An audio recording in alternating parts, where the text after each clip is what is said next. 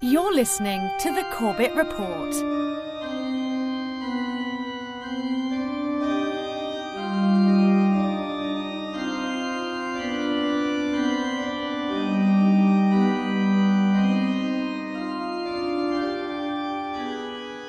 David Rockefeller, last surviving grandson of oligarch John D. Rockefeller, is dead.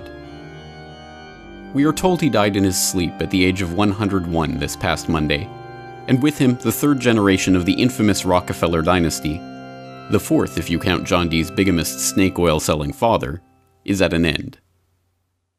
So what does it mean? How do we measure the life of someone who has shaped the modern world to such an extent? One measure of a man, some would say, are the friends that he leaves behind. In that regard, consider the people who are now stepping forward to pay tribute to David Rockefeller and his legacy.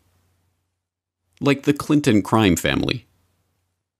David Rockefeller was a consummate businessman, a great humanitarian, and a serious scholar.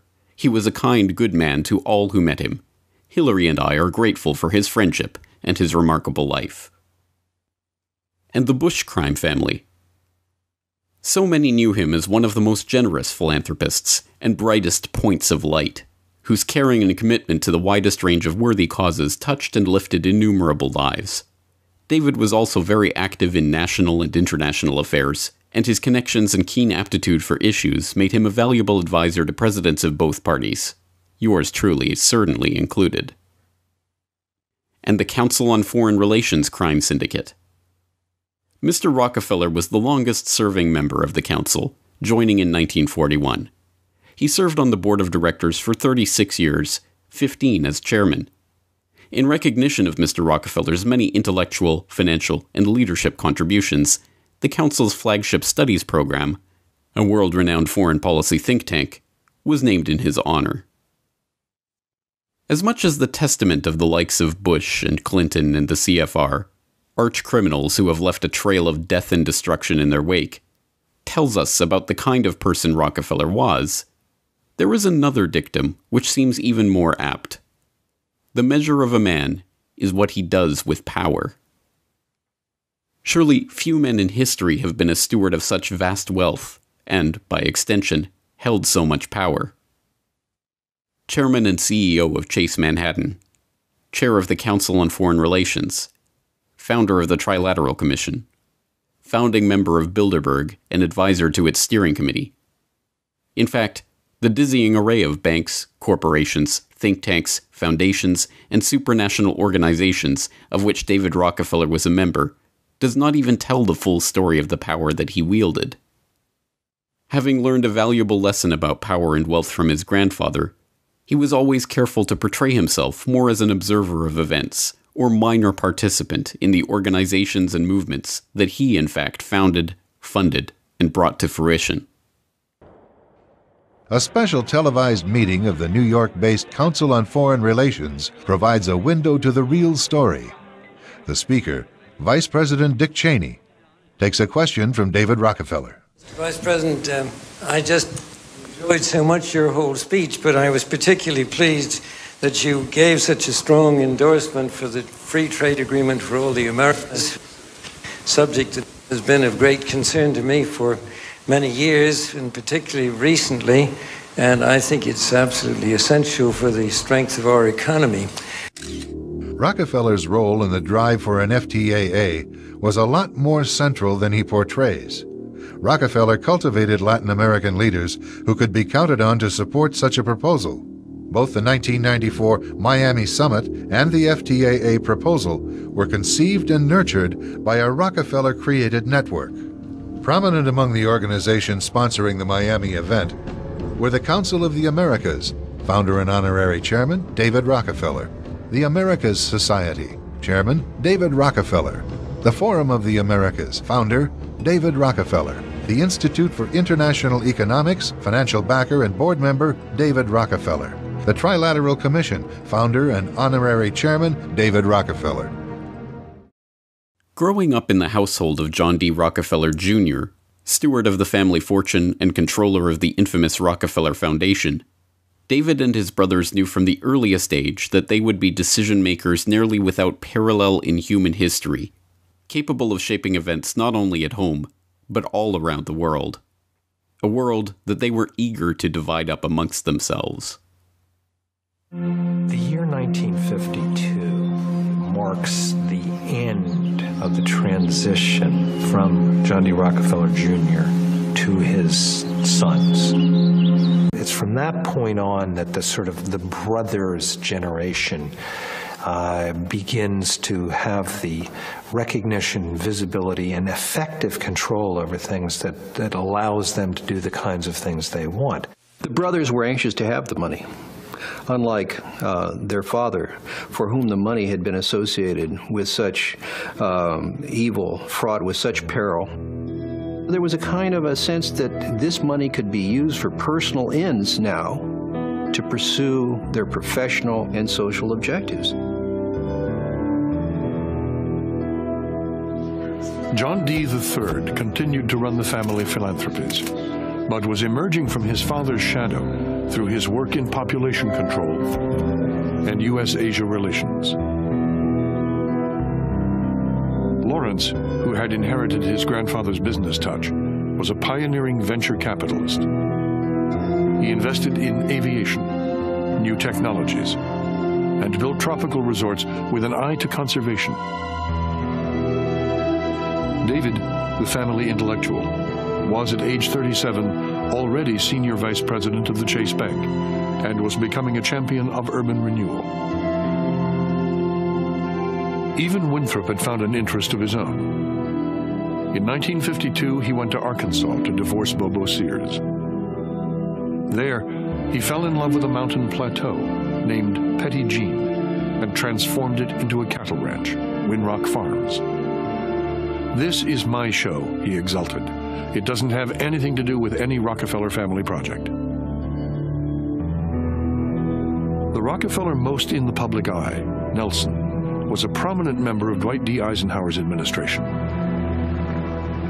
At once a cold warrior and a social liberal, Nelson bombarded the cautious president with ideas, but they were largely ignored. "I've learned one thing," he confided to an associate as he left Washington. "You can't have influence in government if you haven't been elected." Nelson returned to New York like an exiled monarch come to retake his throne, in the words of a biographer. Lawrence stepped aside, ceding Nelson the presidency of Rockefeller Center. John reluctantly surrendered control of the Rockefeller Brothers Fund, the brothers' philanthropy. It was 1956. America stood at the pinnacle of its prestige, and the Rockefellers were the nation's first family, not only of wealth, but also of power. If there was an establishment in America in the 50s, it was these Rockefeller brothers. These young men have taken their place as these absolutely unique members of a unique family. They're, in some sense, the very tip of this kind of the American century, the American experience, this optimism that buoys America in the post-war era. They were, in many ways, at the center of business life, conservation life, environmental life, political life. They were in the middle of it. That's exactly where they wanted to be, and they loved it. 50 years after Ida Tarbell's scathing attack on John D. Rockefeller Sr. in McClure's magazine, Fortune magazine published a glowing profile of his grandchildren. Each brother was said to be worth upwards of $100 million. But more important than their wealth, Fortune argued, was the vast social empire which the brothers commanded. From their headquarters in Midtown Manhattan, their influence reached into every sphere.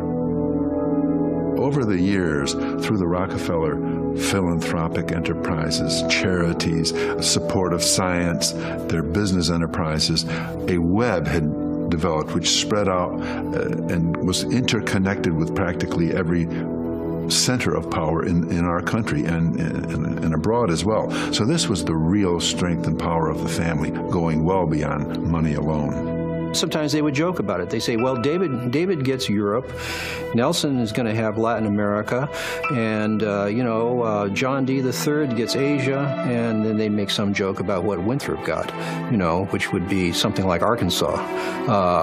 But nonetheless, there was something really behind the joke. The Rockefeller clan has never been exactly normal. Not since William Avery Rockefeller, John D's father, abandoned the Rockefeller name altogether to take on the persona of Dr. Bill Livingston, celebrated cancer specialist. The name was a ruse, of course, like everything else about William Rockefeller. He was neither a doctor, nor a Livingston, nor a cancer specialist, much less a celebrated one. But the name change became necessary after his years of hawking snake oil, bigamous marriages, and rape finally caught up with him.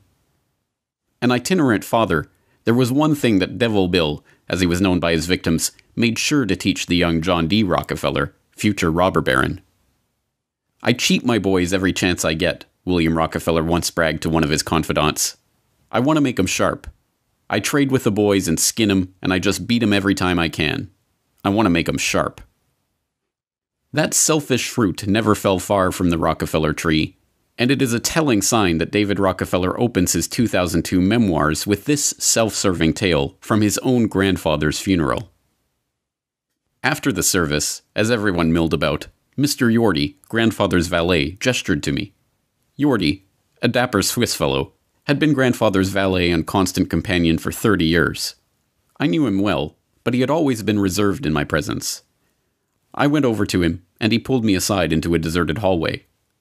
"You know, Mr. David," he began. From as early as I can remember, the staff always addressed us in that way, Mr. Rockefeller being too confusing with so many of us having that name, and first names would have been too familiar. "Of all you brothers, your grandfather always thought you were the most like him." I must have looked very surprised. It was the last thing I expected him to say. "Yes," he said, "you were very much his favorite." I thanked him somewhat awkwardly, but he just waved his hand and said, No, I just thought you should know." I didn't really know what to make of it. I thought it would have been Nelson, but I couldn't pretend I wasn't pleased. Even there, writing of the death of his own grandfather some 65 years later, David Rockefeller couldn't resist making the moment about himself and his own rightful place as successor to his grandfather's throne. If nothing else, the Rockefeller household raised the stakes of sibling rivalry to a significant degree. But it wasn't only Rockefeller blood flowing through the veins of David and his brothers. Their mother, Abby Aldrich Rockefeller, was the daughter of Senator Nelson Aldrich, one of the most powerful and influential politicians of his age. And then, of course, your mother, and you wrote so lovingly about both of them, but your mom was a member of the Aldrich family, and that was, among other things, a very powerful political family. And I know that in my reading and teaching of American history, Senator Aldrich was a major force in America 100 years ago. That's true. He was United States Senator for 33 years and was the leader of the House rather the Speaker of the Senate for a number of those years. So he did play an important role in American foreign and domestic policy during that period. Unfortunately, he died, as did we did 3 of my 4 grandparents the year that I was born, so I never met him. But my mother greatly admired him and traveled with him a great deal, and I always felt very proud of what he did in the Senate. David's brief description glosses over the truly central importance of Senator Nelson Aldrich, referred to by many as the general manager of the nation. As a key figure on the influential Senate Finance Committee, Aldrich oversaw the nation's currency. It was in this capacity that he presided over a secretive Jekyll Island conclave with the nation's richest and most powerful banking interests in 1910. As outlined in Century of Enslavement, The History of the Federal Reserve, it was that meeting, undertaken in complete secrecy and hidden from the public until decades after it took place, that eventually gave birth to the Federal Reserve System itself. Indeed, it is in the marriage of John D. Rockefeller Jr.'s wealth and business influence with Abby Aldrich's banking and political influence that we can best understand the world-conquering dominance of the brothers' generation of the Rockefeller clan. Their entire lives, David and his siblings were enveloped in the cocoon of wealth that came with their Rockefeller-Aldrich heritage. never without the assistance of the army of valets, nurses, chambermaids, and servants that were available to attend to their every whim. Even their childhood games were played in the secure comfort of luxury. David and his brothers would roller skate up Fifth Avenue to school every morning, closely followed by a chauffeured car in case they got tired. With seemingly no irony or sense of the absurd, young David delivered Thanksgiving food baskets to poor families in Harlem as part of a school project, accompanied by a liveried chauffeur in full uniform who handed him the baskets so he could present them to the poor. It was from within this pampered bubble of unreality that David Rockefeller began to form his understanding of the world and his own place in it. When he went to college, there was no question that he would attend the most elite. He studied English history and literature at Harvard, earning his bachelor's degree in 1936, began his graduate studies in economics at the London School of Economics, and in 1940 completed his PhD at the University of Chicago, the school his grandfather had founded. To the surprise of no one, least of all David himself, the University of Chicago Press dutifully published its founder's grandson's thesis on unused resources and economic waste, and the young heir to the Rockefeller throne was then given a position as a secretary in New York Mayor LaGuardia's office. Pressed on the matter, LaGuardia insisted that David was just one of 60 interns working for him and was given no special treatment. He neglected to mention that this particular intern was given the use of the deputy mayor's office. It was also no surprise that, enlisting in the Army in 1943, Rockefeller was promptly promoted to captain and assigned to military intelligence, where he drew on his family's own international network of contacts to set up a political and economic intelligence unit. After finishing school and marrying Peggy in 1940, then you became part of the military during World War II. If I'm not mistaken, weren't you down here briefly in Miami? I was. As a matter of fact, after my basic training, I was sent here to the Guard and Administrative Attachment of the Latin American Intelligence Unit that was based in Miami. So I remember my principal responsibility was guarding the property of the Firestone estate, where the principal threat, as far as I could see, was falling coconuts. But luckily, I was never hit by one. And that marvelous estate sat where the Fontainebleau is today. In fact, when they built the Fontainebleau in the early to mid-50s, they built it around the estate, then they leveled the estate. Right. That's a pretty nice tour of duty, actually. Well, that's true. It was. Really. Stationed in North Africa, and eventually France, David again drew on family contacts to set up a military intelligence unit. Predictably, he also used the excuse to secure business opportunities for himself. As he himself relates in his own memoirs, men of my generation often refer to their military service as good or bad. I had a good war. I had been confused and apprehensive at first, but soon learned to adapt and then how to use my newly acquired skills effectively for the benefit of my country. I look back at the war years as an invaluable training ground and testing place for much that I would do later in my life.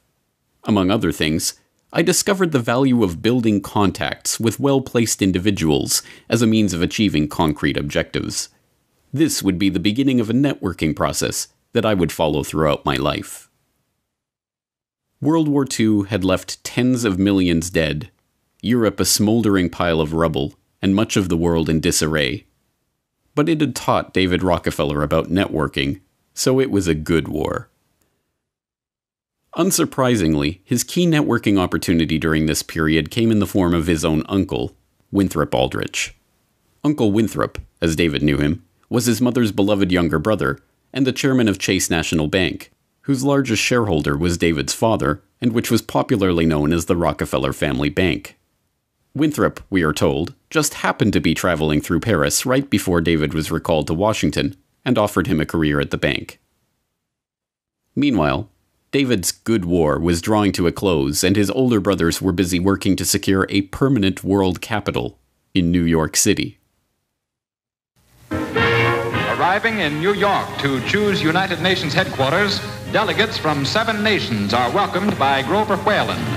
They must choose a site within the New York or Boston areas. The committee Kennedy calls on President Truman at the White House before proceeding to inspect locations. The eastern United States will soon hold the new capital of the world. Nelson Rockefeller, a former member of the U.S. delegation to San Francisco, was appointed by New York City Mayor O'Dwyer to interest the UN in building on the 1939 World's Fairgrounds in Flushing Meadow. When the UN rejected this proposal, the Rockefeller family considered offering part of their own estate, Pocantico, and adjoining properties for the headquarters site. No decision had been made when the UN convened in the fall of 1946. The Rockefeller family was more concerned than ever with bringing the UN to New York City. News accounts from the period convey the atmosphere. As the weary delegates of 54 nations prepare to end their meeting, the world takes stock of recent weeks, highlighted by the beginnings of cooperation. Hopeful signs are the unanimously passed resolution on armaments reduction and atomic controls. And there was big news in the last days as headlines told another story. The gift of a site by John D. Rockefeller Jr. for a permanent world capital in New York. Quickly accepted, the strip along Manhattan's East River is valued at $8.5 million. An ideal site for skyscraper headquarters, the 6-block area extends from 42nd to 48th Street. The Rockefeller family formally presented its gift to the UN in March of 1947. The future of this country and the lives of our children and our children's children are interwoven with the success of the United Nations. In it lies the hope of the people of the world. My father considers it a privilege to have had a part in the development of its permanent home. I'm glad to hand you, Mr. Lee, my father's check. Thank you, Mr. Rockefeller. Mr. Rockefeller, Mayor Dwyer, the United Nations extends its sincere thanks to you and to your father for this magnificent gift. We intend to go ahead and create on the East River side a dignified and appropriate headquarters for the United Nations, which will stand for generations to come as a great monument to peace and security. Your family can be proud of its contribution to this cause. Thank you very much. The Rockefeller gift changed the course of history and brought the United Nations to New York City. It is a gift which gave practical and moral support to the young United Nations, thus enabling it to succeed where the League of Nations had failed. It is a gift which furthered the United Nations mission to help save succeeding generations from the scourge of war. In April 1946, while the family was securing the headquarters of their hoped-for global government in New York City, David began his work at Chase as a $3,500 a year assistant manager in the Foreign Department. Almost immediately upon arriving, he began the process of bending the bank toward his will. And just as his brother's will was to promote globalization through the UN, so David's will was to promote globalization through banking.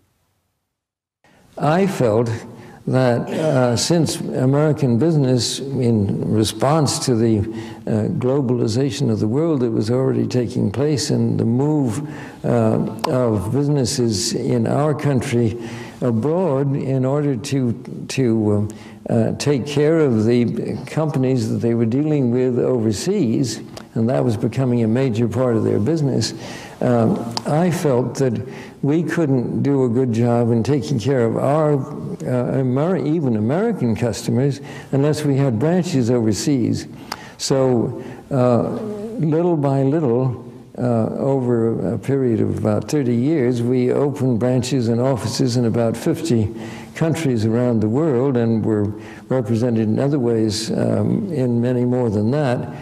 And of course, this was something that was of great interest to me, and therefore I quite frequently would go over to the countries which I thought we should be in and meet with the leaders of the country as well as the business leaders. And this, of course, is essentially the way that I happen to know as many people as I do around the world. And I feel that that was certainly one of the best things I did for the bank. David presents the globalization of the banking industry, a process that he himself spearheaded, as merely a reaction to the needs of the business world. But it is impossible to separate the business interests of his bank from his own business interests, or that of his personal network of family friends. And, as with so much else in David Rockefeller's world, both these business and personal interests converged at the globalist ideology which motivated him throughout his life. Working his way up the ranks of Chase's corporate ladder to eventually become the bank's chairman and CEO, David soon found himself at the heart of world geopolitics, an unofficial emissary from the Rockefeller family and the banking and business interests it represented to the rest of the globe. When Moscow opened its doors to the first American bank since the 1920s, it was to David Rockefeller's Chase. When Beijing did the same, allowing the first American bank since 1949, it, too, was opening the door for Rockefeller. When America became embroiled in the Vietnam War, David used the opportunity to open a branch in Saigon. Along the way, David's networking process helped him befriend a rogues gallery of dictators and despots. You also mentioned in here an encounter with Saddam Hussein in Iraq, in Baghdad. Was there anything in that meeting some 20 years ago that would have led you to believe that he'd be playing the role he is today? I don't think so, but in the light of what's happened, it certainly makes it all the more interesting. I did it actually at the request of Henry Kissinger, who was then Secretary of State. I was going anyway to that part of the world, and Chase had business with the leading commercial bank in Iraq, and so I was going for that. And he asked me if I would also go to see him to say that he would like to establish closer touch with the regime. He felt that it was important that our two countries communicated more effectively. I did see him, and he was pretty cold, and he said the only way we could hope to establish closer relations would be if we would discontinue our support for Israel. Well, it was not likely that that was going to happen. Right. So it was not a terribly productive meeting, although in the hindsight it was certainly an interesting one.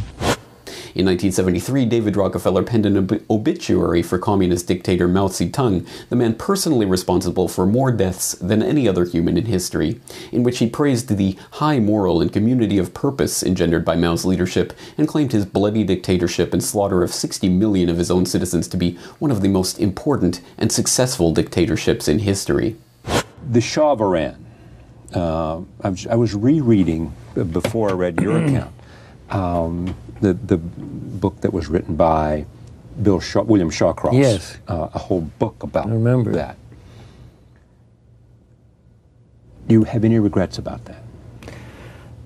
My main regrets are that our country forced him out of office.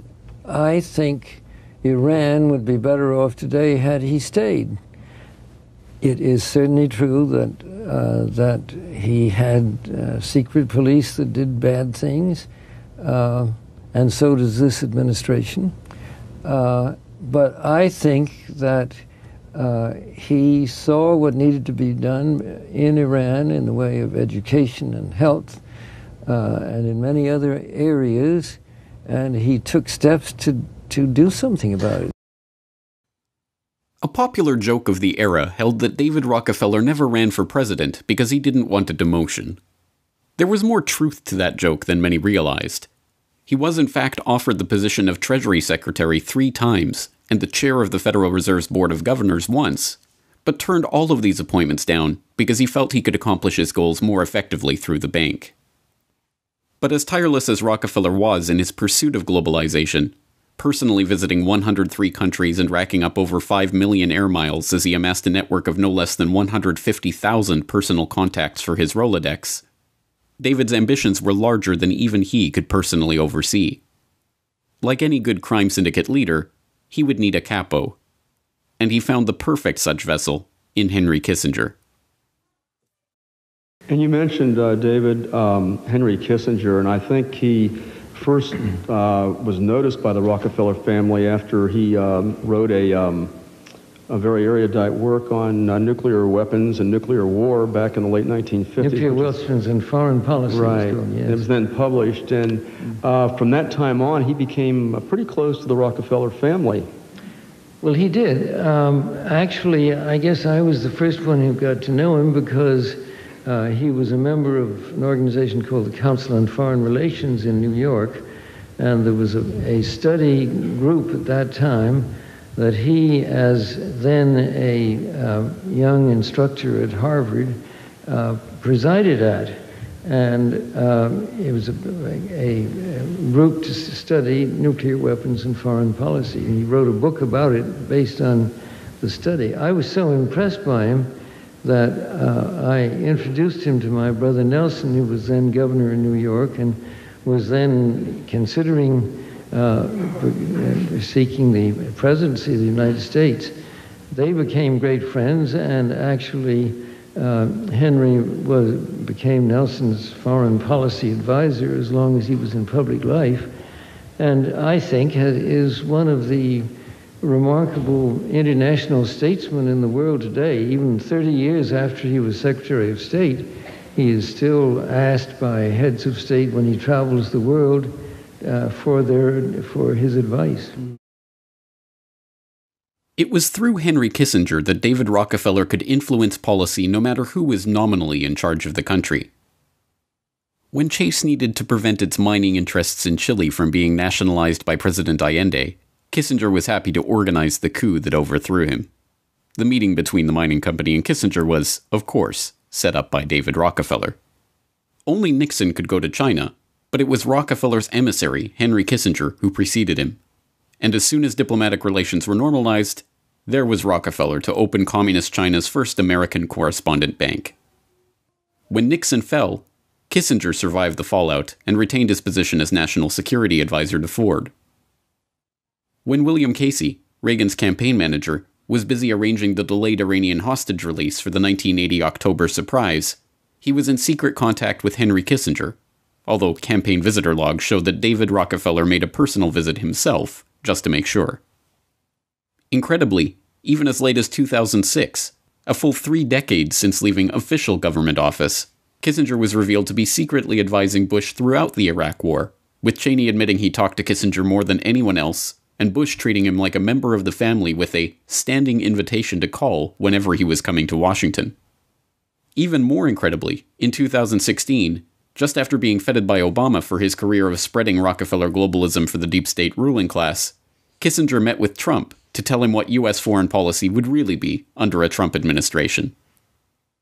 So, James, just as we're learning today, as we're taping this, at least here in the States, it's May 18th to me, Trump and Kissinger hold foreign policy huddle in New York. Donald Trump met with Secretary of State Henry Kissinger in New York, the latest in his efforts to strengthen his foreign policy bona fides. Trump's motorcade rolled into Kissinger's home around 3 p.m., where the low-profile meeting lasted about an hour. Trump aides say the presumptive GOP presidential nominee and 92-year-old diplomat have spoken over the phone multiple times, and that Trump requested the face-to-face. Sean, how did the Kissinger meeting go? Can you tell us? Really well. Really well? Yeah, they've known each other for a long time, and they talked about China, Russia, other world hotspots, but it was a phenomenal meeting. China, a country you know so much about. First, Donald Trump has been, he's talked about calling them a currency manipulator immediately. He's talked about being very tough on China.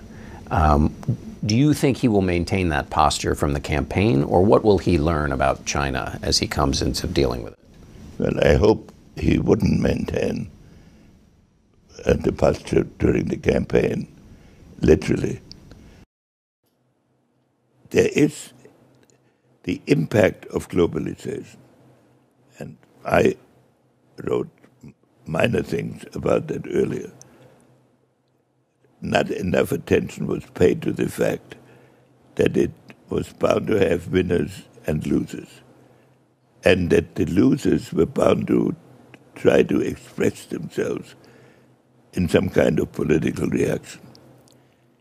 In my view, in the present situation, one should not insist on nailing him into positions that he had taken in the campaign, on which he doesn't insist. If he insists on them, then of course disagreements will become expressed. But if he develops another program and leaves the question open of what he said in the campaign, one should not make that the decisive element. You're saying very nicely that we should welcome some flip-flops. Of course, Rockefeller and his network did not put all of their globalist eggs in the Kissinger basket. Instead, David Rockefeller was the founder, funder, chairman, director, or board member of a dizzying array of organizations that he used as fronts to advance his business and political agendas around the globe. When he needed to pry open Latin America for Chase, he founded the Council of the Americas. When he wanted to expand NAFTA into a free trade agreement covering the entire Western Hemisphere, he used the Council, as well as a number of other organizations he personally founded and funded, to push for the free trade area of the Americas.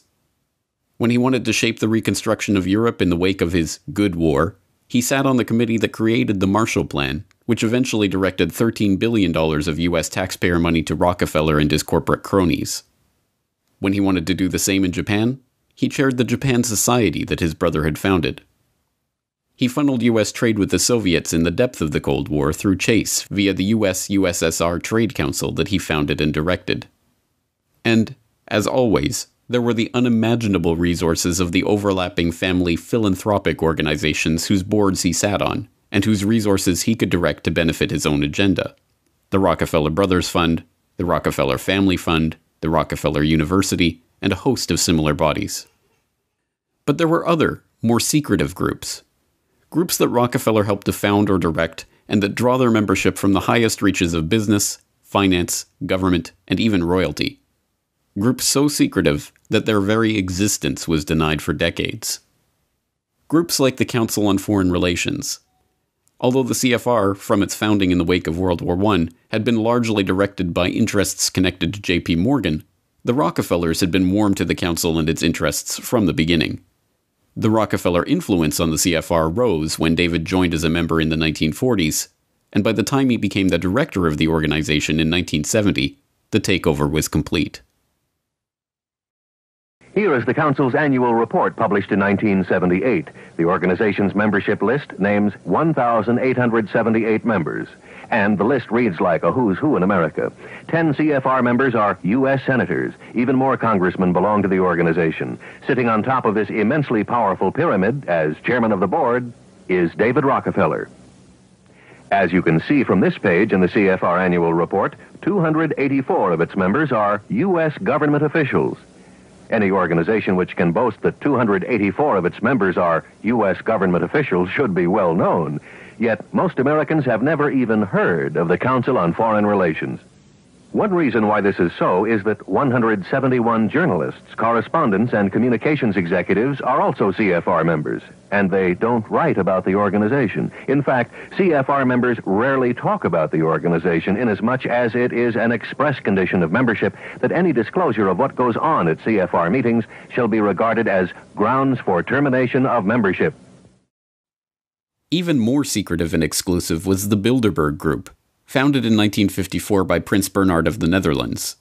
Meeting annually, the group has brought together the world's richest and most powerful bankers, corporate heads, government officials, and royalty from Europe and North America for the past half-century. From the beginning, the conference was an incredibly exclusive affair, and one in which the utmost secrecy was demanded from its participants. Only 73 people attended that first meeting in 1954, including Prince Bernhard, several members of parliaments of various European nations, foreign ministers, the former Prime Minister of France, the director of J.P. Morgan, the chairman of Unilever, and other international power players. From within that 73, 10 rapporteurs were selected to introduce the talking points on the agenda and lead group discussion, including, of course, David Rockefeller. Over the 63 years of its existence, the group has hosted discussions that have given birth to the European Union, and, later on, the Euro, planned the 1973 oil crisis, and set the timetable for the 2003 invasion of Iraq, amongst many other things. The group itself has lived in nearly total obscurity for much of that time, guarded from discovery by the publishers and editors of mainstream media organizations that dutifully complied with the meeting's demand for secrecy from attendees. It wasn't until independent internet-based media outlets began covering the meetings in recent years that the group was forced to start an official website, and conference minutes and even recordings of the very first Bilderberg meeting have been leaked online. You may wonder why I have asked you to come here. I have in mind a completely frank and open exchange of views, and this is ensured to you, and it is essential for our success. There is no verbatim quotation of anybody, and there is no press, so you're quite free to let yourselves go, if I may say so. Although as founding member, rapporteur, and steering committee advisor, David had remarkable control over this, one of the most exclusive and powerful organizations in the world. Remarkably, even that was not good enough for him. Concerned by the lack of Japanese participation in the meetings as Japan grew in economic importance, he lobbied the Bilderberg Conference to begin inviting Japanese members to the meetings. When this was turned down, David promptly started another, equally obscure and equally powerful group, the Trilateral Commission, to fulfill his vision of a North American, European, Japanese conference. And then you created the Trilateral Commission, in a sense, to develop relationships with Japan and the rest of the world. I felt very strongly that Japan had become a major power in the world, and that we culturally had very few relations with them. It seemed to me that was a mistake. And so I tried first to persuade the Bilderberg group, which you've been to and know, yes, to include Japan. But they turned that down. They thought the relation with Europe was important, and stick to it. So when they turned it down, a group of us started the Trilateral Commission. And it continues today, and you're going to Japan in April. Exactly. Although once again David downplays both his role in the Trilateral Commission and its ultimate significance, it is in fact another group of powerful individuals, including multiple members of every American presidential administration since its founding in 1973, meeting in nearly total obscurity to push Rockefeller's globalist agenda.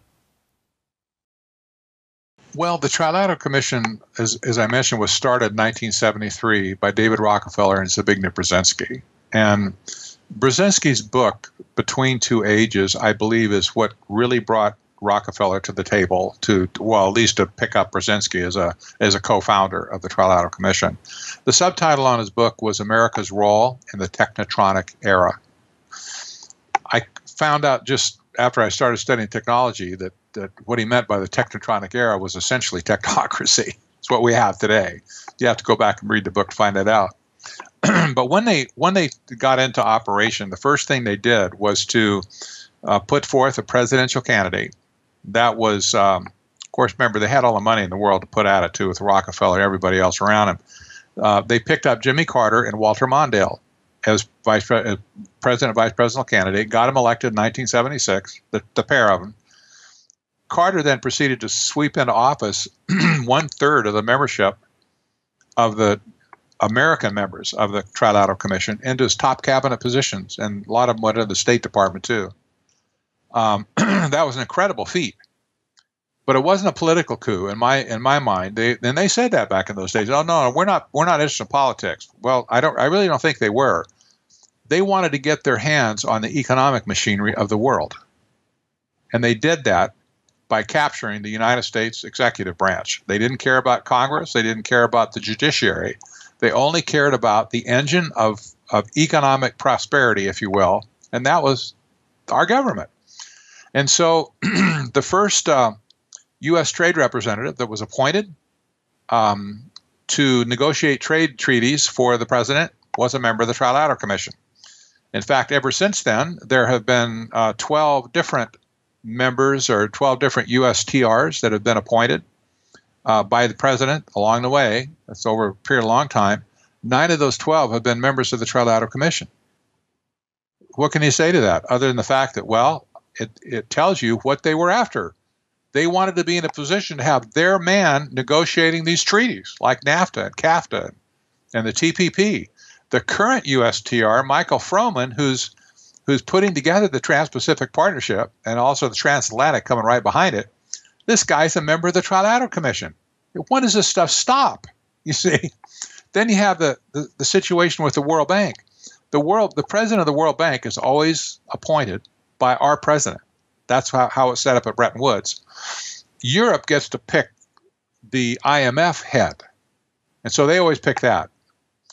But there have been 8 members of the 8 appointees to World Bank since Jimmy Carter. 6 of those have been members of the Trilateral Commission. Now you say, well, what's the big deal with the World Bank? Well, the World Bank has been the major engine of globalization around the world. They had it in their pocket the whole time. You just have to ask the question, okay, they own that position, they own the World Bank, they own the USTR, they own the executive branch, lock, stock, and barrel by and large. Are they looking out after American interests? You know, like just us in America or people in Canada or whatever? I mean, you know, are they looking after our family and even a North American continent? No, they're negotiating for themselves. And what are their goals? Well, they said originally to create a new international economic order. The Rockefeller fortune, a worldwide network of contacts, the Chase Bank, CFR, Bilderberg, and the Trilateral Commission. If the measure of a man is what he does with power, then it should be remarkably simple to take the measure of David Rockefeller. So what precisely did he do with all this power? This is no great secret. He made no effort whatsoever to hide his aims or intentions, as he himself freely admitted in his 2002 memoirs. Some even believe we are part of a secret cabal working against the best interests of the United States, characterizing my family and me as internationalists, and of conspiring with others around the world to build a more integrated global political and economic structure. One world, if you will. If that is the charge, I stand guilty, and I am proud of it. But the ultimate consolidation of power, the one world government to be ruled, inevitably, by the Rockefellers and their ilk, is only one half of this dark tale. As we shall see in the forthcoming sequel to How Big Oil Conquered the World, the one world government agenda is not content merely to consolidate that power, but to use it as a weapon against the masses.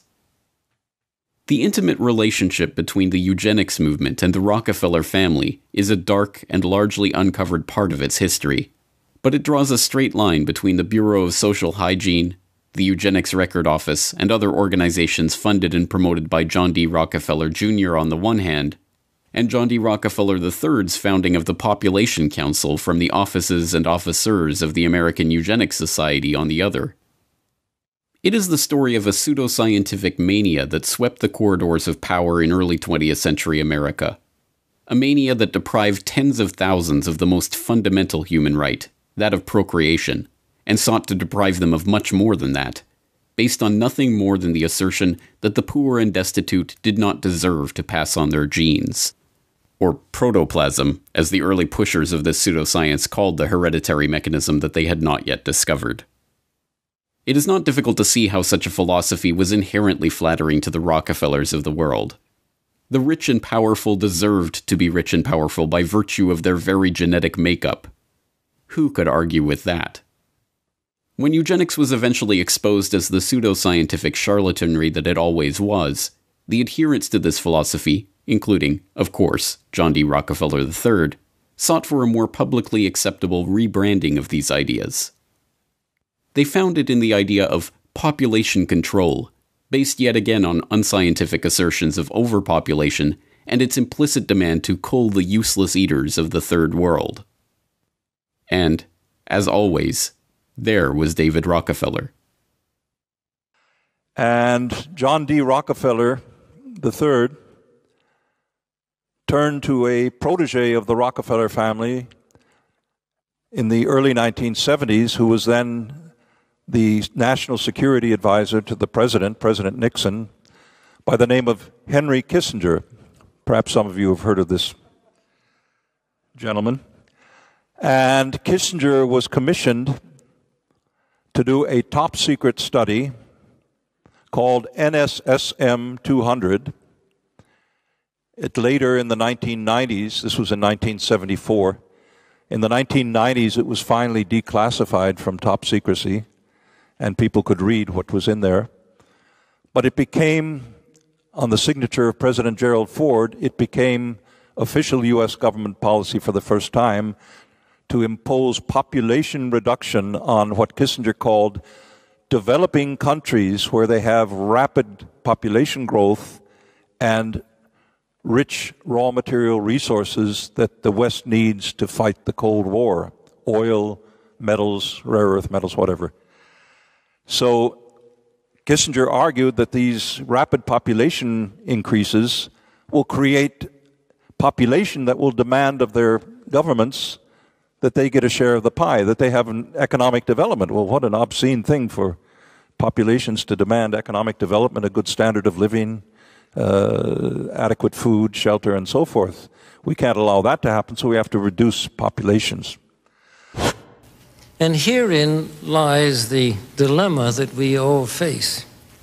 Let me illustrate. Improved public health has caused the world's infant mortality rate to decline by 60% over the last 40 years. In the same period, the world's average life expectancy has increased from 46 years in 1950s to 63 years today. This is a development which, as individuals, we can only applaud. However, the result of these positive measures is a world population that has risen during the same short period of time geometrically to almost 6 billion people and could easily exceed 8 billion by the year 2020. The negative impact of population growth on all of our planetary ecosystems is becoming appallingly evident. So let us measure the man, then, on how he used his power. Worse even than the tyrant who openly rules by decree is the manipulator who rules in the shadows. Worse than the miser is the philanthropist who directs his gifts to favor his own interests. Worse than the open enemy of humanity is its false friend. So it should be no surprise, then, that David Rockefeller has been handsomely rewarded for his lifetime of service to the clique of powerful globalists with whom he and his family have conspired for generations. And the Rockefeller family's commitments to the United Nations did not end with this exceptional gift. It continues to the present day, and it is personified by David Rockefeller, whom we honor for his dedication to democratic principle, for his dedication to development, and for his dedication to international peace.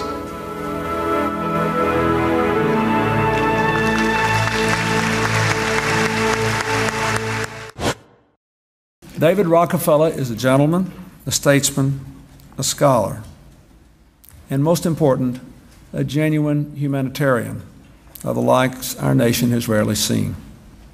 Commander, read the citation. The President of the United States of America awards this Presidential Medal of Freedom to David Rockefeller. Through his extensive humanitarian efforts to promote world peace, David Rockefeller has worked to improve lives both at home and abroad. Building on his family's tradition of charitable giving, he has generously supported a wide range of educational, cultural, health, and urban renewal programs. As co-founder of the International Executive Service Corps, he has recognized the duty and responsibility of the private sector to a world in need. His creation of and support for the Trilateral Commission has provided a unique forum for communication and problem solving by world leaders. Philanthropist, businessman, community servant, and exemplary global citizen, David Rockefeller has earned our enduring respect and heartfelt thanks.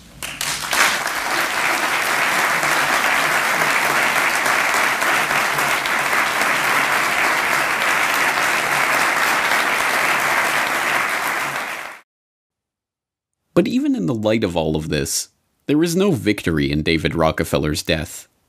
His passing is no cause for celebration. David Rockefeller left the world the same way he came into it.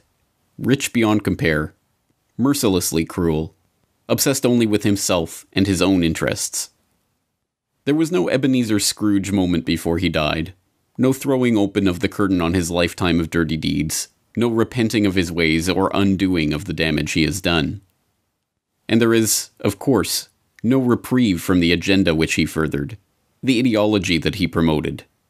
It rolls on, uninterrupted, in his absence.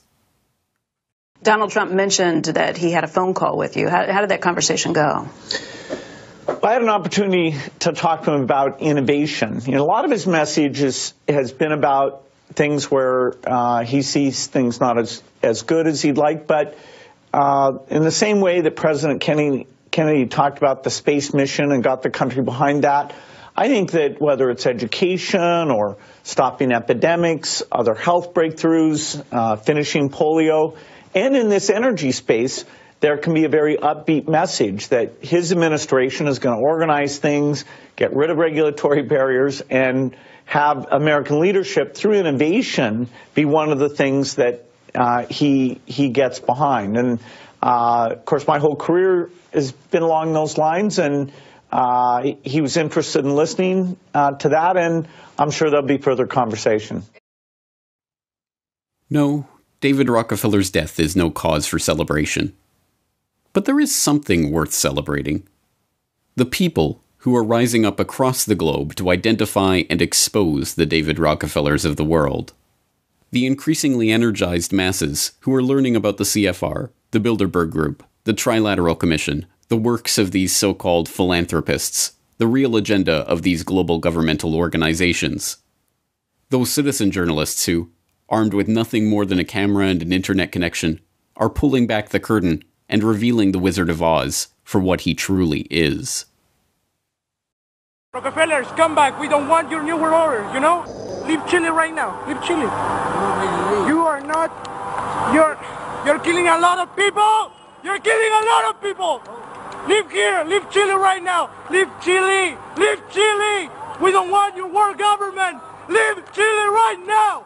Leave Chile, okay? Leave Chile! Your family is the most disgusting in the world, you know? Rockefeller, we know what you're doing. We know what you're doing to the world. Rockefeller, your New World Order will never come in. You're running out of time. Scumbag, you've rushed it. You screwed up. You're not going to stop the Irish, Rockefeller, you scumbag. We are the Irish. We know what you're up to. We know what you're up to, Rockefeller. 1, 2, 3. Happy birthday to you. Happy birthday to you. Happy birthday, dear Rockefeller. Happy birthday to you. There isn't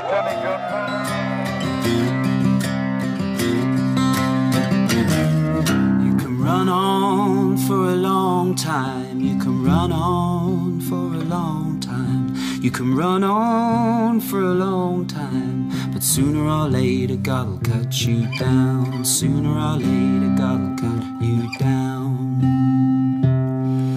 Go tell that long-tongued liar. Go tell that midnight rider. Tell the rambler. The Corbett Report is brought to you by the Corbett Report subscriber. A weekly newsletter featuring James Corbett's International Forecaster editorial, recommended reading and viewing, discounts on Corbett Report DVDs, and once a month, a subscriber-only video. Sign up today to start receiving your copy at corbettreport.com/support. I have now something else to thank you for, David. I've been wondering how we could get this ceremony out into the popular consciousness, and with the mention in the citation of the Trilateral Commission, I know we're going to be on talk radio all over America today. So thank you very much.